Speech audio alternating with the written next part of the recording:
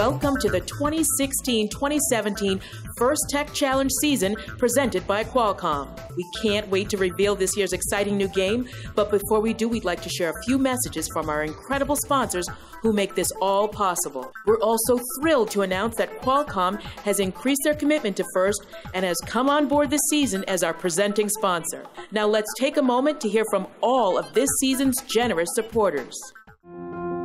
I'm Jenny Miller, and I'm the Senior Director of Avionics Programs at Rockwell Collins. Gracious professionalism is foundational in our goal to help get your family and friends home safely. Working with a team of engineers, we think big, take action, and help each other be successful.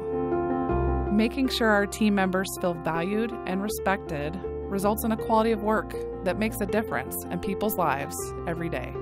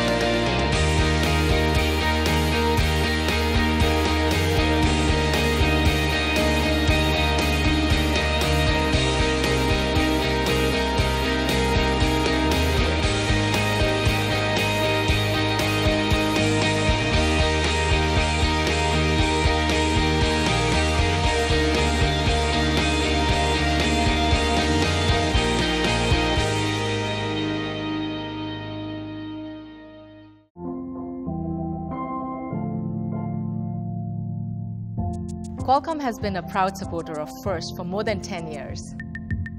And we are so excited to continue expanding our support of FIRST Tech Challenge.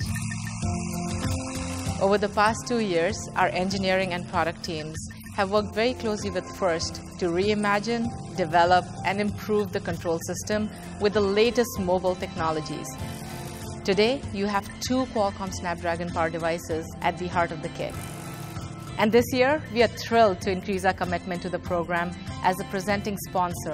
At Qualcomm, we continue to be inspired by your innovative spirits, teamwork, and passion to create.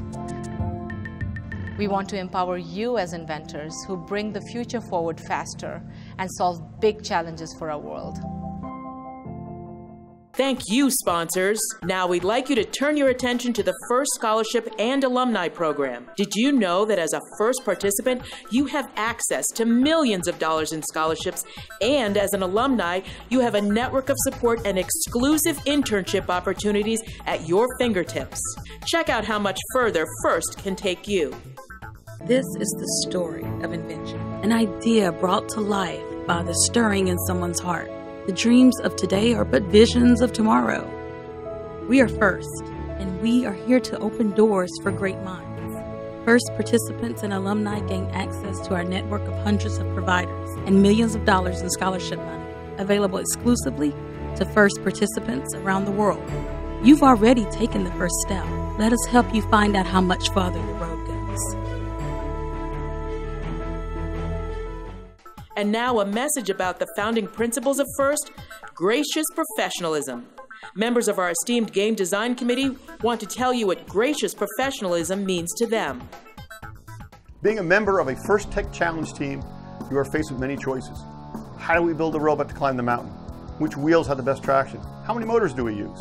But some of the toughest decisions you will face are when you are dealing with other teams, your fellow team members, or even FIRST volunteers. When you're in those situations, gracious professionalism encourages you to make the right choices and do the right things, even if it's not easy nor beneficial to you or your team.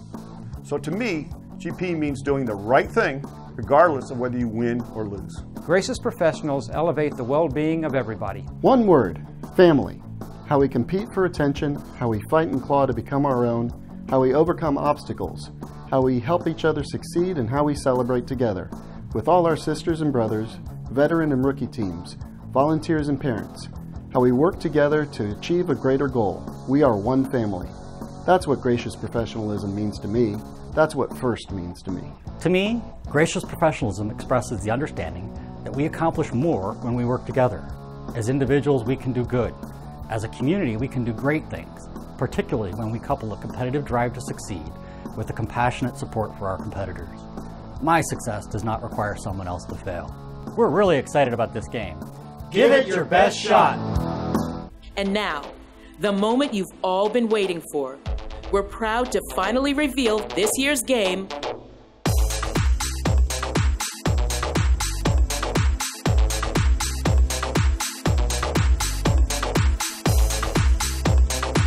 Velocity Vortex. A team consists of 2 driver operators, a coach, and a robot. The robot must be built from materials specified in the game manual and fit within an 18-inch sizing cube. After the match starts, the robot may expand. Each match is played with 4 randomly selected teams, 2 per alliance. Your alliance partner for one match may be your opponent in another. The game is played on a 12-foot square playing field with a foam tile floor and 1-foot-high walls. At opposite corners of the field are 2 corner vortices, red and blue.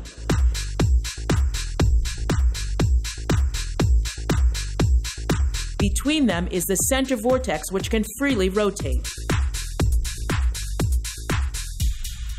4 beacons are mounted on top of the field walls. Below each beacon is a unique vision pattern for navigation. A white tape stripe leads up to each beacon. The field is divided by red and blue tape stripes.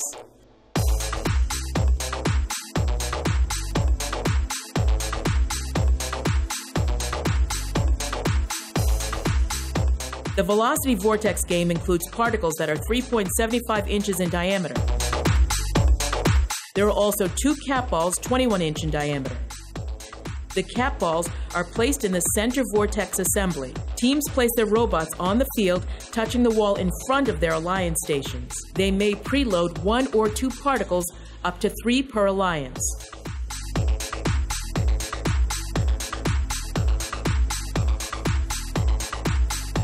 Before the match, field personnel randomize the 4 beacons. The match begins with a 30-second autonomous period. Robots can only operate by pre-programmed instructions.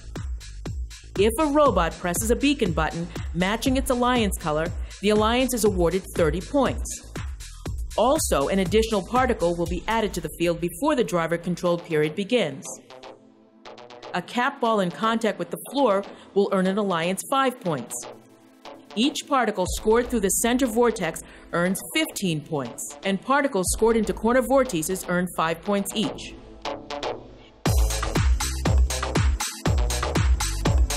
At the end of the autonomous period, if a robot is parked partially on the center vortex base or corner vortex ramp, that alliance is awarded 5 points each. If a robot can park fully on the center vortex base or corner vortex ramp, the alliance is awarded 10 points each. After the autonomous period ends, the field personnel introduce additional earned particles into the field. Then the 2-minute driver-controlled period begins. Now each particle scored through the center vortex earns 5 points.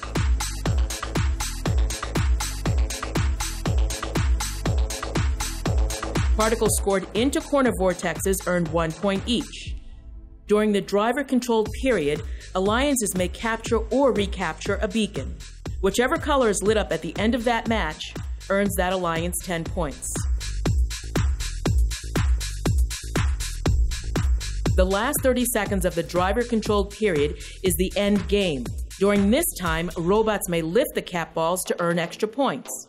If your robot is holding a cap ball off the playing field floor at the end of the match, your alliance is awarded 10 points. But if your robot can lift it above the center vortex crossbar, your alliance earns 20 points. And if a center vortex is capped, that alliance gets 40 points. The game manual also lists various penalties to help ensure fair gameplay. For example, robots may not descore a capped ball. A robot may not extend above 29 inches before the end game. A robot may not damage the playing field. A robot may not pin another robot. This has been a brief summary of the Velocity Vortex game and does not include the latest updates. Please carefully read the game manual and the game forum for the complete rules. We want you to have fun and be competitive, but please remember, gracious professionalism, both on and off the playing field. Have fun and good luck this season. Go First Tech Challenge!